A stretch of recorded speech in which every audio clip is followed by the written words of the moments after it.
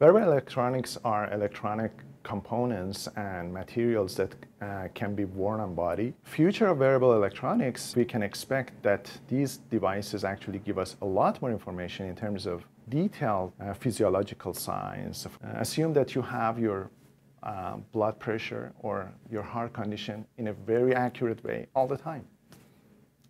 And you can show it to your doctor and say, okay, this is what's going on.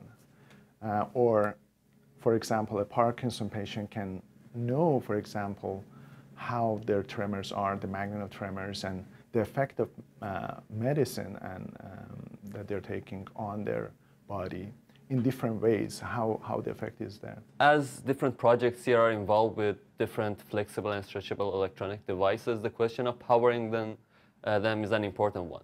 Basically, the idea is to have solar cells that you can put on your clothing or imagine your backpack or on a tent when you go camping and can power different devices that you have.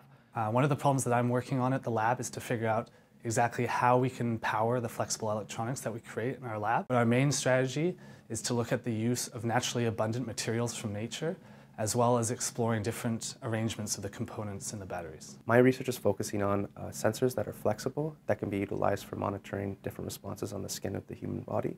The applications that we're looking at specifically are for the clinical setting, in which we monitor Parkinson's disease patients as well as other neurological diseases. We developed a lumbar patch that can monitor movement in the lower back. This can be used for correcting people's posture and also providing better options for treatment and rehabilitations of the patient with back pain.